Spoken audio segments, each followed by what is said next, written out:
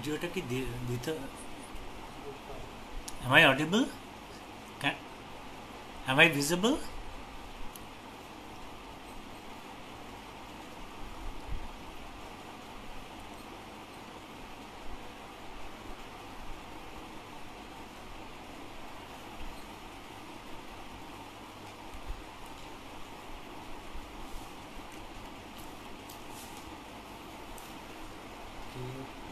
দেখার কে দেখছে কে আছে সেটা দেখা যাচ্ছে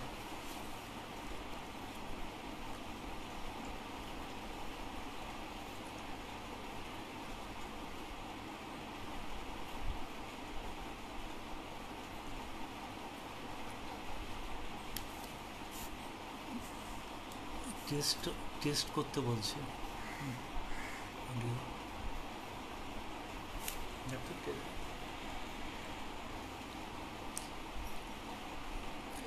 Oh, so I think I am audible and visible properly. Okay, then since the time is 3:30, 2 or 3 more minutes to go. I will start after 2 minutes, I think. Fine.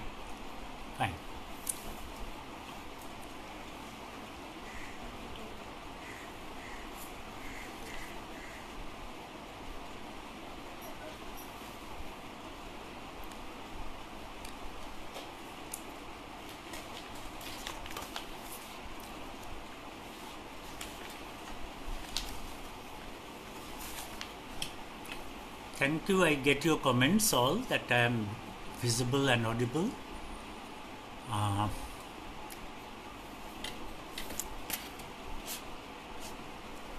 So I think I should begin now. It's almost 3:30. 2 minutes in fact to go. Good afternoon everyone. My dear students, colleagues, friends,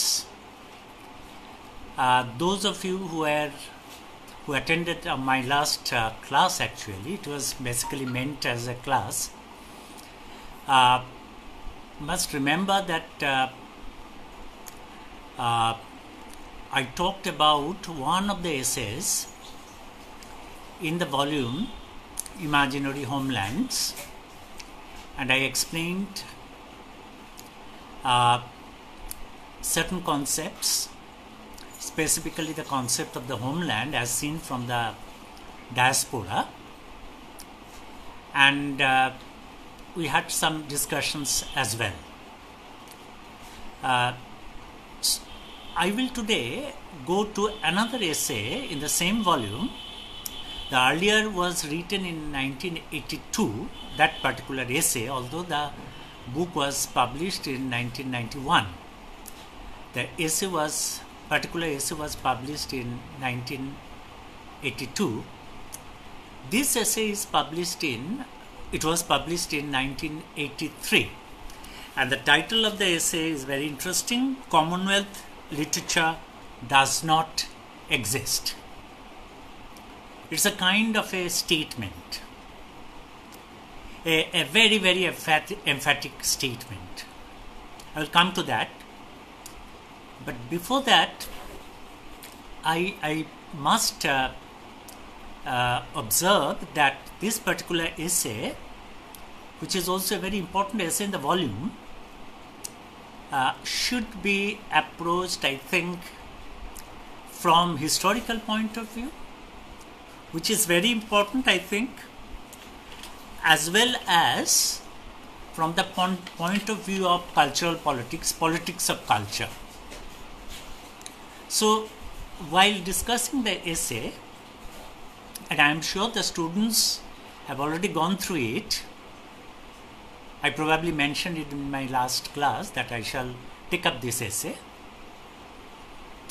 So I mentioned that we shall approach this particular essay from two perspectives: number one, historical, and number two, politics of culture.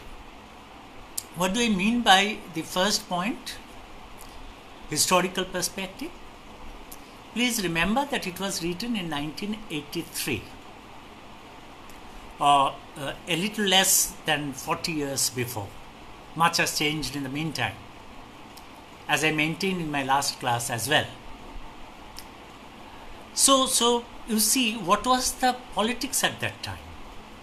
What was the kind of nomenclatures, what are the kind of literary works that we had to study at that time?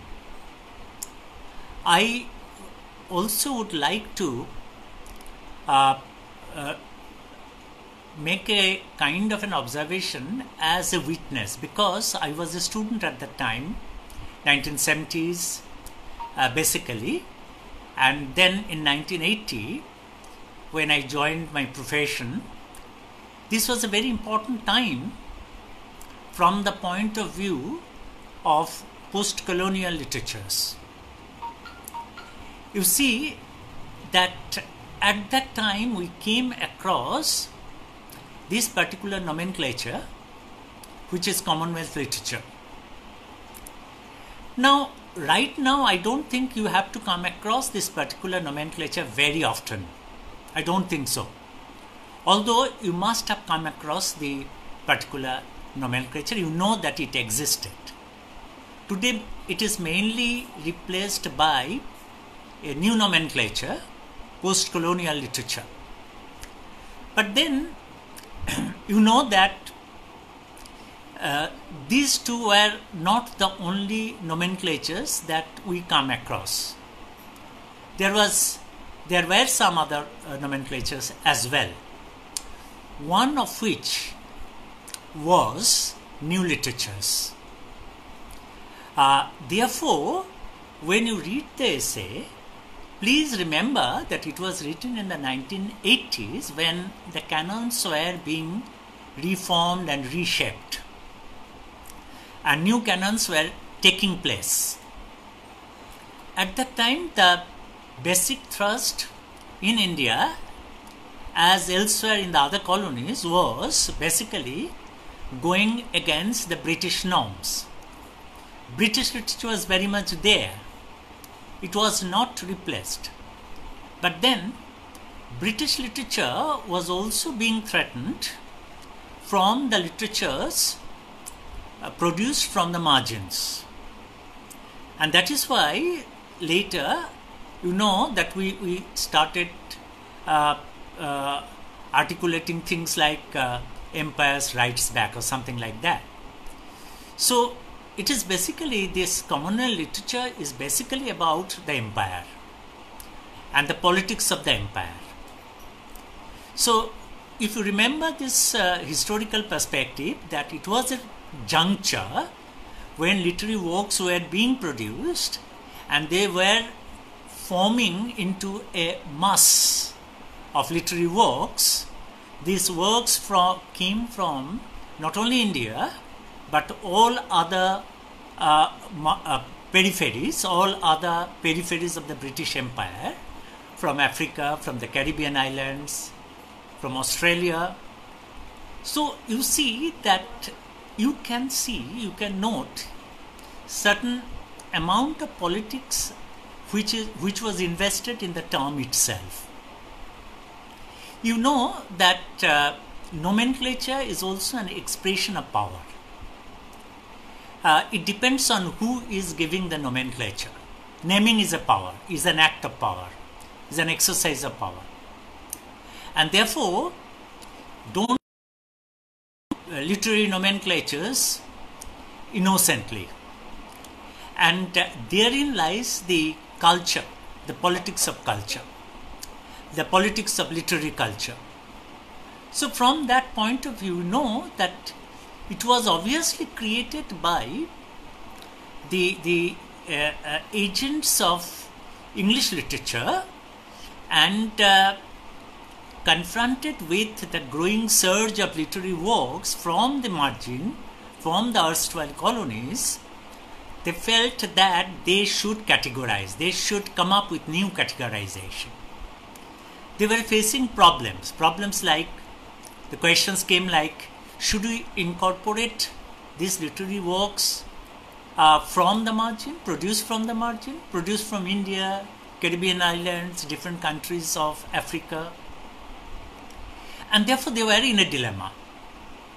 And Commonwealth, this very nomenclature, Commonwealth literature was floated. As you know, that originally the term was British Commonwealth. British Commonwealth was originally founded in 1931, and it was a political idea. There were some countries like Australia, New Zealand, South Africa, who actually pledged their loyalty and allegiance to the British Crown. It was in 1931, very much a political idea. And then you see in 1949, it was expanded. The term was expanded to include many more countries. And interestingly there, the word British was dropped. Okay? So British Commonwealth became Commonwealth. And later on, towards at the end of 1960s and beginning of 1970s, the term Commonwealth literature came into prominence. Okay, when we were students, we came across it, we discussed it, although we didn't read much of the Commonwealth literature, but works were coming up. For example, there were anthologies, one by Narasimhaiah, Professor Narasimhaiah himself. So there were anthologies which were being produced. There were other kinds of writings. So please also remember that Commonwealth literature came into being. So you find a kind of contradiction between the title of the present essay, which is Commonwealth literature does not exist. On the whole, if you see it from historical points of view, you will find that Commonwealth literature existed. For us, therefore, the question is, when at a given historical point, Commonwealth literature did really exist, why is it that Rushdie, writing in 1983, say that the Commonwealth literature does not exist? I would like to respond to this question like this, that it was also an act, a radical act of politics, cultural politics. Okay, Rushdie was in fact involved in a kind of contestation of the term. Not only the attitude of the British literature, not only the attitude of the persons who advocated the superiority of British literature, but he was also trying to point out that the kind of nomenclature that they actually produced or floated is not acceptable. And how can that be said? The best way to say this, to make a clear, radical statement. What is the statement? Commonwealth literature does not exist. So when the British Empire and its agents cannot see the literature produced from the different post-colonial countries, that is a kind of a politics. When they cannot see, so on our part also we should strike back and we should say that British Commonwealth literature does not exist. Something that is a creation of the British themselves is nothing more than a fantasy, a kind of a chimera. Both these words, fantasy and chimera, have been used by Salman Rushdie in the essay itself. Okay, so this is nothing but, this essay is actually an exercise of cultural politics. Herein comes the second point. Okay, and when you go to the text itself, you will find that the text begins from a personal point of view. Rushdie says that he was to join a conference which will be held in Sweden, and the conference title is obviously the discourses will be on Commonwealth literature, where writers from different countries, including Africa, India, Caribbean islands, and even people who were Africans or Indians who lived in the UK, they also participated. And in this context, he listened to everybody's lectures, and he had interactions also. He had the knowledge of earlier discourses in the form of interviews, in the form of other kinds of writings. And he says that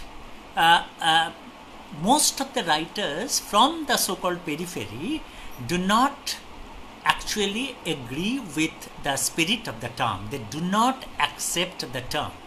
Okay? And therefore, you see that the term itself is a contested one. So contestation started even before that. But then Rushdie was probably the first person to make a very clear statement, where he radically makes a statement that Commonwealth literature does not actually exist. Now, you see that he mentions a lady who was part of the organizing committee. She assured Rushdie that, okay, you are here to attend Commonwealth literature, but then you may be rest assured that Commonwealth literature is part of the English literature. Now, you see that there is a confession that you cannot deny this growing corpus of literature, but then even then there is a certain kind of distance, okay? A distance between the English literature proper, written by white Englishmen, and the other kinds of literature produced in English which are not written by, or which were not written by, the white British people.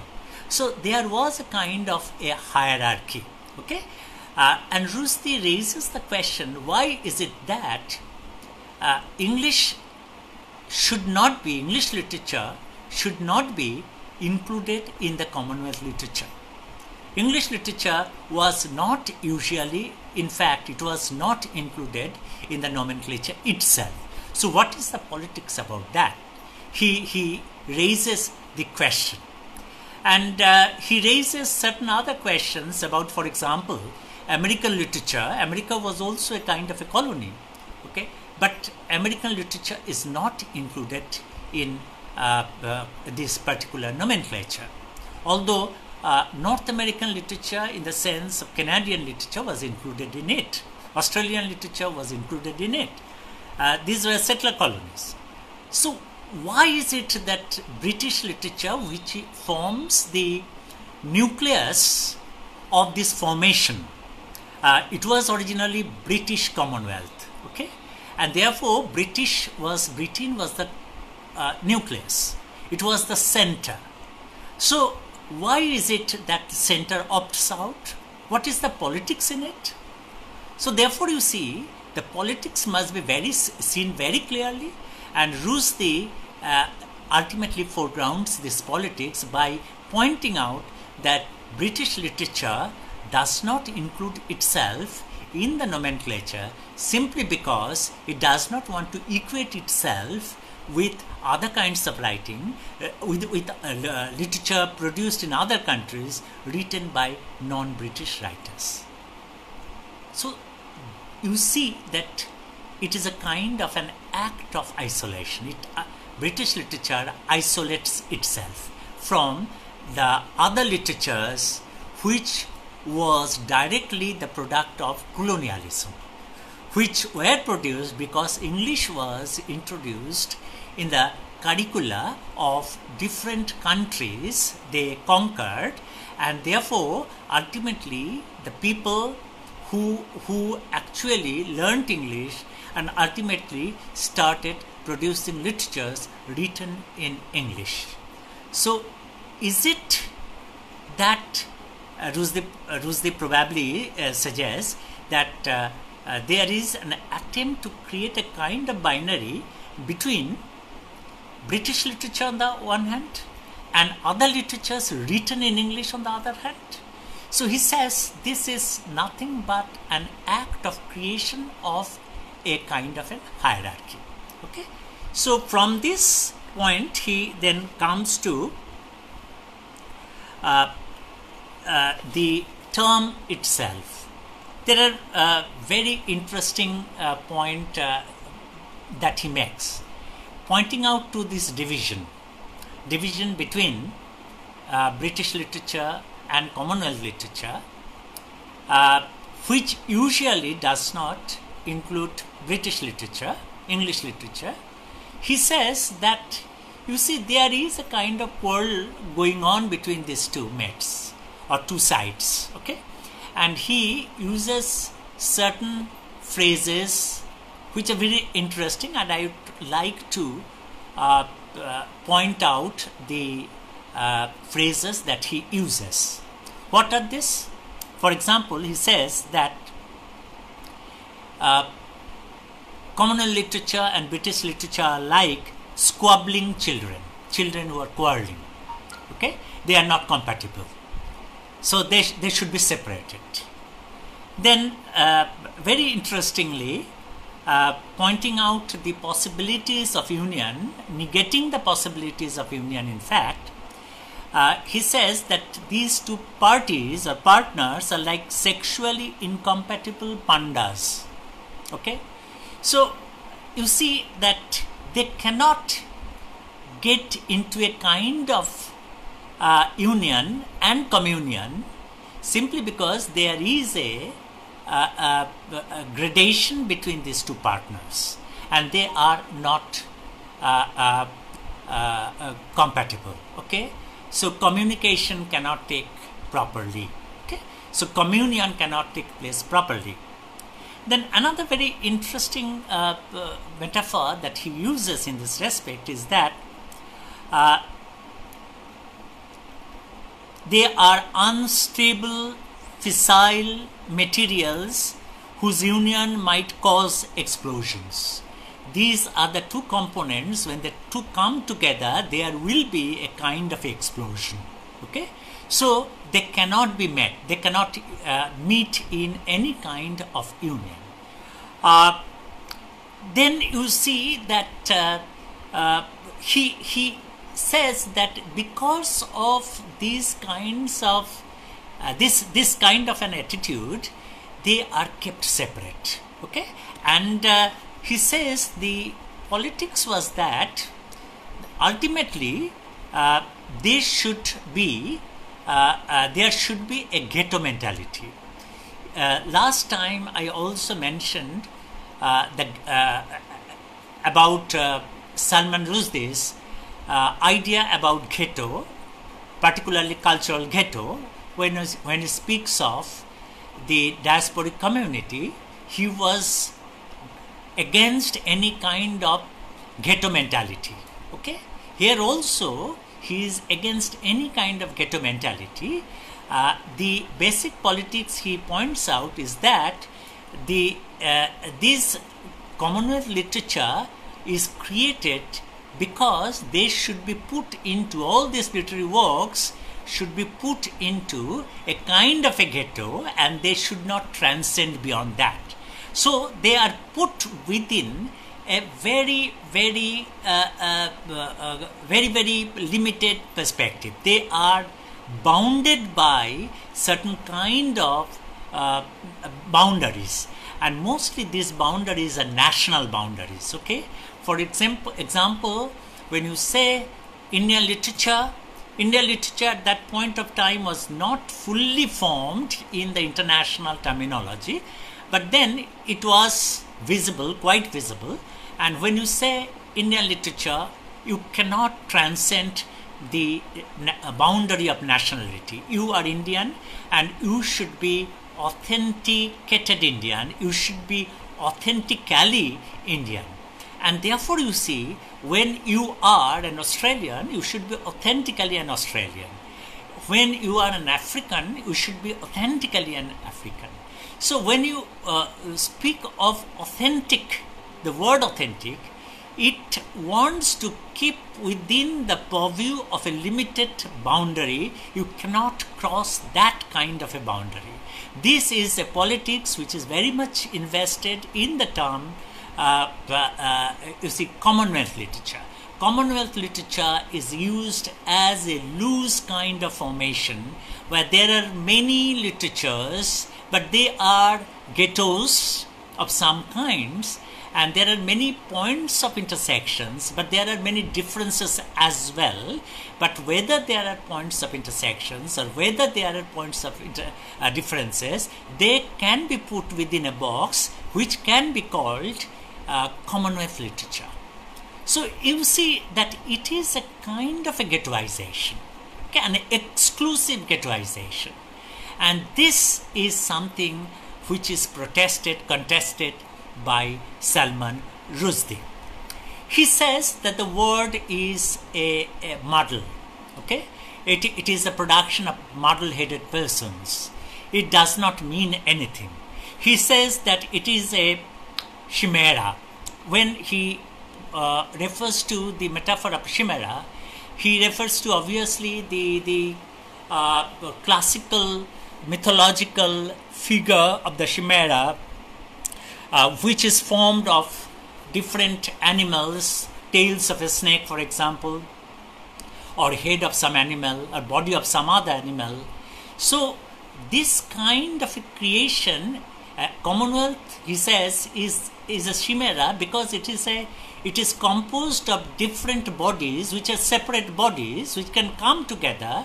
But then when you form them together into a box, keeping them in a ghetto, what happens is that you create a body which is comparable to a chimera. Chimera is a fantasy. And therefore, chimera is an unreality. So the term is itself an unreal term. Okay? And therefore, you see, the term should not be accepted. So I am not going into particular parts of the text because within the time, probably we have almost spent 45 minutes or 50 minutes. I am not going into the text, but these are the basic arguments. I am placing these arguments against a broader background, theoretical and historical background. He says that this phantom should therefore be immediately rejected. He says that this is a new and badly made umbrella. This umbrella does not stand the scrutiny. He says that he questions actually a person who met and who said, who actually talked about the advantages of a term like Commonwealth literature, a person who spoke of a kind of liberty, certain advantages in occupying a position on the periphery. He met somebody from the Commonwealth countries, and that person who is a boss, and Rushdie terms him as a kind of a don, okay, academic don. That don said that there are certain advantages of occupying the position of the periphery. So when you see that when he mentions this, very interestingly, he points out that there are persons who want to reap some advantages from the term and the politics, the actual material politics from it. For example, you see that this is something, a kind of a thing, Commonwealth Literature Prize, for example. Okay, people compete for Commonwealth Literature Prize. Okay, and if you win the Commonwealth Literature Prize, if there is an award in the name of Commonwealth and you win it, your prestige is immensely increased and inflated. You are full of ego. So there are temptations obviously extended from the center, and the periphery accepts this kind of temptations, and unproblematically, of course, without going into details, and therefore accepting or being trapped in the politics itself. Therefore, he says that Commonwealth literature, the term, is the very oddest of beasts. When he uses the term beast, he obviously actually refers to the chimera, okay, and which can exist only in cannot exist in reality, but only in fantasy, in fiction. So therefore you see that the term itself right from the beginning is bogged in controversy, and he says that some countries which should be included in the Commonwealth nomenclature is not included. For example, the centre itself, the British literature itself. For example, you see South Africa is not at that point of time not included in it. It opted out. Pakistan opted out.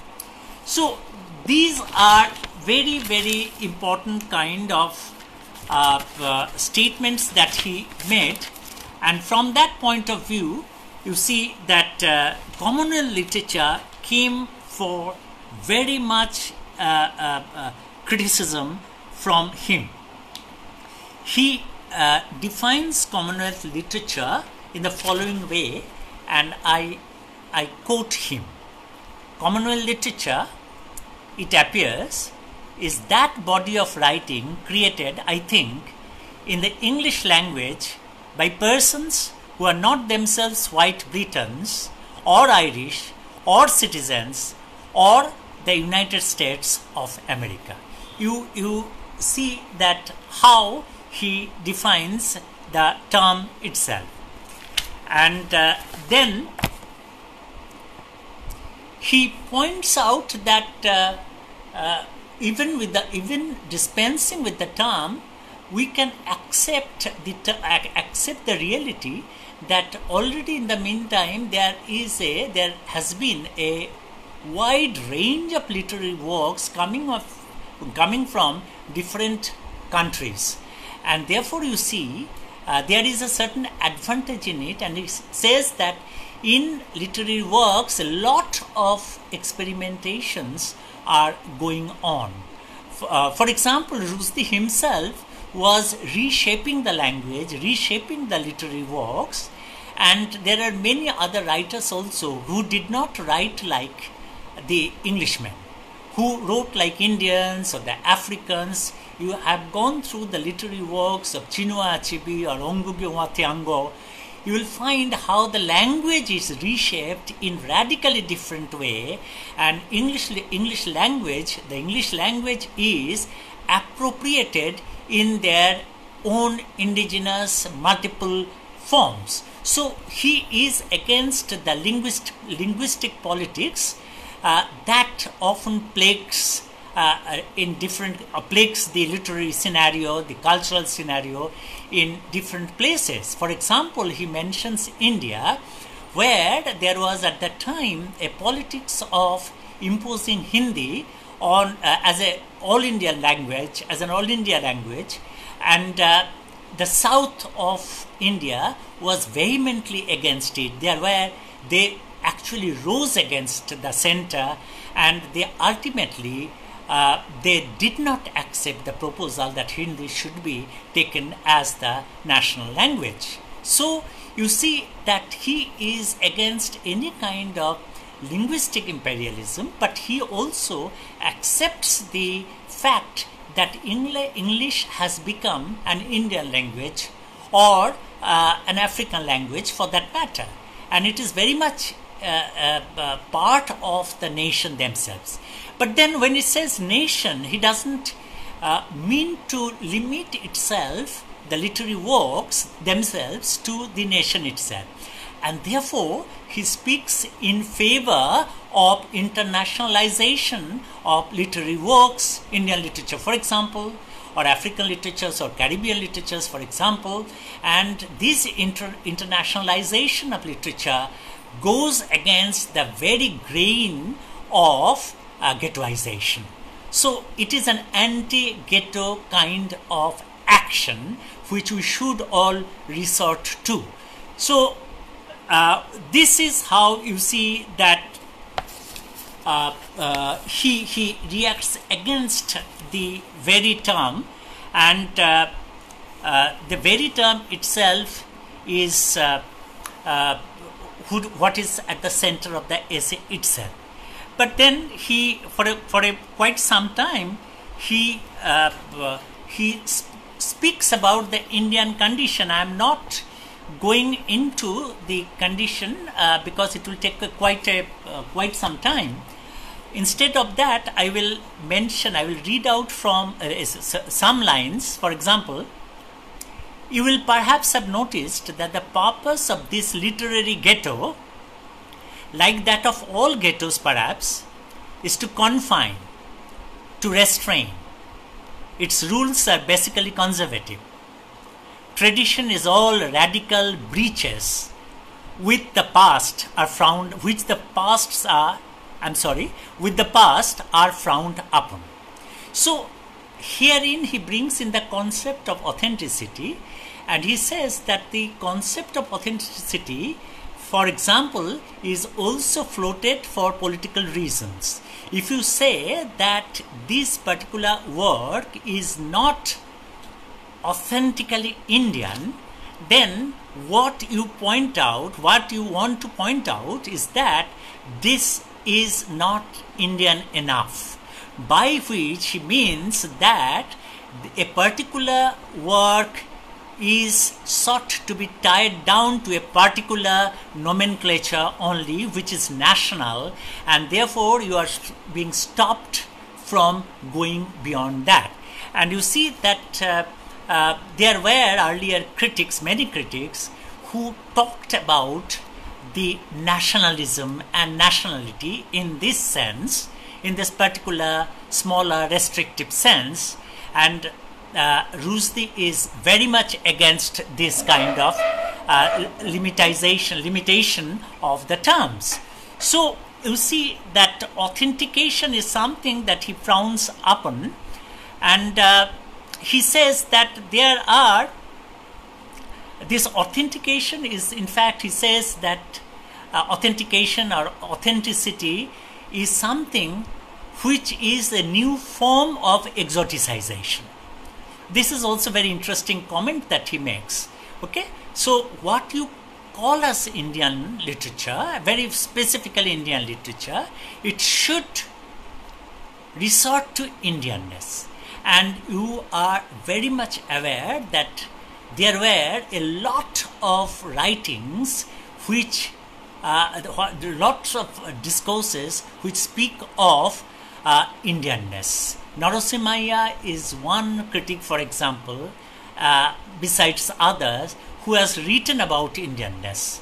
So you see, this is, according to according to Rushdie, is something which is an attempt to limit a national literature to the nation itself, and which is against the very grain of internationalization.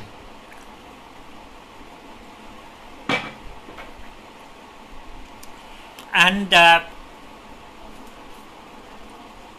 he points out that the main works are being written from the periphery, and in this respect I would, since our time is almost up, I would mention one thing, very interesting thing. He says that when we mention Commonwealth literature, we refer to only the literary works written in English and not in the regional languages, for Bengali, for English or Swahili or any other language for that matter. So Commonwealth literature is exclusively written in English. Why is it? Should it be so? And interestingly, in this respect, he mentions that Ongogi Wathiango, in that Swedish seminar in which Rushdie was very much present, read his paper in Swahili language, which was translated by someone else, and nobody else understood when Swahili was being actually read out. The language was being Swahili read out. So very interestingly, you see, in this respect, he says that in regional languages of India, a lot of works are being produced at that very historical points of time. So these should also be taken care of. The Bhasha literatures, the literatures produced in the regional languages, these are important as well. And therefore, why is it, what is the politics of excluding these literatures? Now, when you compare the stand of Rushdie at the given time in 1983, you will realize, you might remember that the same Rushdie much later, in an introduction to an anthology, mentioned that not much works are being produced in India in the regional languages, in the Bhasha literatures. Whatever important works are being produced or were being produced at the given point of time were written in English. So you see, there are contradictions in Rushdie himself as well. But the basic point that he makes is that the ghettoization, these terms which are meant for ghettoizing a particular literary product in order to create a kind of hierarchy, that should be blasted. The politics should be blasted. And you should bring various features of various literary works, including their points of intersections and their points of diversifications, their points of divergences. All these should be brought up, foregrounded, and at that given point of time, he says that perhaps this should be theorized, which it had been done. As we all know, that we have already know of a good number of works, discursive works, which talked about the intersections and the divergences. Okay, I will therefore wind up today's lecture, coming back to the politics that I spoke about, and I will read a bit from Salman Rushdie. He says towards the end of the essay, and I quote him, "It strikes me that my title may not really be accurate." What is the title? Commonwealth Literature Does Not Exist. A kind of a radical politics that I mentioned. Then it goes on, "There is clearly such a thing as Commonwealth literature." So here he admits that there is something which is called Commonwealth literature. Then why does he say that it doesn't exist? Then why does he say that Commonwealth literature exists really? Because even ghosts can be made to exist. Very important line. Even ghosts can be made to exist. Okay? Ghosts can be made to exist through representation. Okay? Ghosts can be made to exist through machinations. Ghosts, something does not really exist, but which are shadows of ideas. They can be materialized through political acts, through your resources. Either these resources may be financial or infrastructural. These can be made to exist through creation of English departments, through creation of syllabus or syllabi, through publications of primary and secondary sources, primary books which are being produced, literary works which were there, but also the secondary works which can be produced through academic efforts, and they can be assorted and organized into different kind of departments, like the Department of English, And that is why, please remember, that Ongugi was so much against the persistence of English in his own country, and he favored the concept of reading world literature through the indigenous medium, through the regional languages, and he was in favor of abolition of the English departments. That is very wonderful, okay? And that is what he says, that a ghost can be made to exist through different kind of political maneuvers. If you write enough books and appoint enough research students, and of course professors, it does not exist in the sense that writers do not write it, but that is of minor importance. So perhaps I should rephrase myself. Commonwealth literature should not exist. So he comes to the conclusion, after beginning in a radical fashion and achieving his purpose of blasting the politics of floating a term like Commonwealth literature, he comes to the conclusion and says that there is indeed, there is made to, Commonwealth literature is made to exist, and therefore I should rephrase my title and I should say that Commonwealth literature should not exist. It should not exist because it fosters ghetto mentality. It should not exist because it speaks of national boundary and favors that one should not go beyond that. It speaks against internationalization. Okay, there are many reasons like that. And then he comes to a kind of concluding, summing up kind of statement, and I am reading this statement. I think that if all English literatures should be studied together, a shape would emerge which would truly reflect the new shape of the language in the world, and we should see that Eng-Lit has never been in better shape.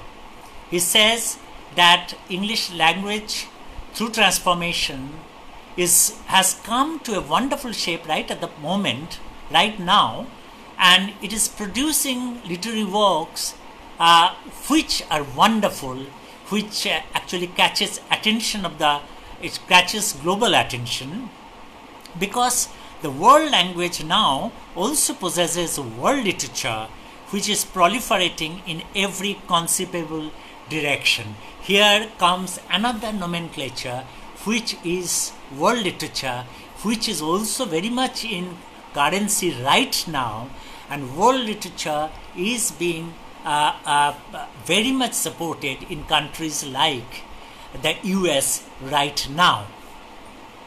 And then ultimately the last concluding paragraph is like this: the English language ceased to be the sole possession of the English some time ago.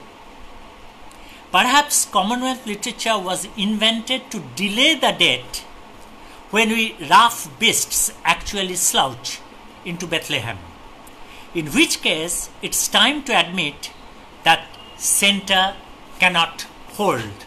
So he comes to the conclusion that the politics was obviously a politics of delay, to delaying the ultimate emergence of the true talents scattered all over the world who are writing mainly in English, but there are many other writings which can be translated from the regional languages into English and other languages as well. So his attitude is a global attitude. His attitude is an internationalist attitude. So you see that this is a very important, again a canonical essay, which attempts at re-evaluation of the English canon, and ultimately its purpose is to blast the political act of creating a very, very regressive nomenclatures like the Commonwealth literature. Thank you very much. Thank you.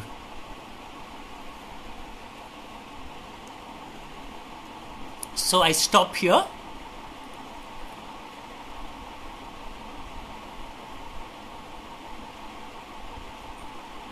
Thanks everybody.